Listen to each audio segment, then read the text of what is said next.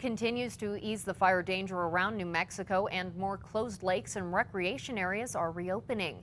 Fenton Lake and Hyde Memorial State Parks both reopened to visitors yesterday morning. Morphy Lake reopens this morning. All three areas will be open for both day use and camping. However, fire restrictions are still in effect for now. The Santa Fe National Forest also reopened forest lands next to Fenton Lake and Hyde Park on Friday.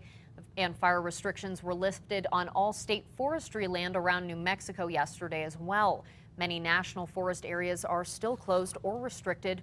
For a complete rundown, go to krqe.com and look under KRQE links.